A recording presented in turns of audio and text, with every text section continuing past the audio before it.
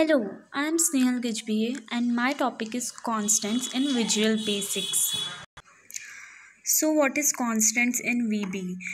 If you use a value in a program that never changes, for example, mathematical constants such as the speed of light c, you should consider declaring that value as a constant rather than as a variable.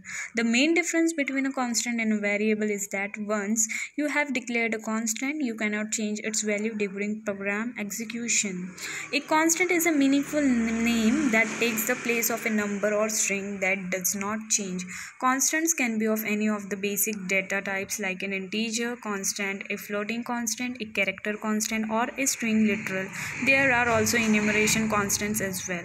The constants are treated just like regular variables except that their values cannot be modified after their definition.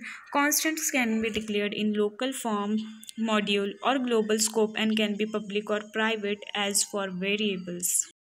Constant variable. Constant variables are variables that don't change value during the execution of program. Constants appear many times in code. For instance, if program does mathematical calculations, the value of pi 3.1415926 may occur many times in code and doesn't change. Then these values are represented as constants.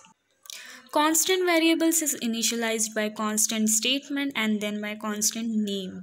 Then the value is assigned to it. Constant pi is equals to 3.1415926. So the value 3.1415926 is assigned to pi and whenever the value is required instead of typing value, constant is called. So constants are preferred for two main reasons. Constants do not change value.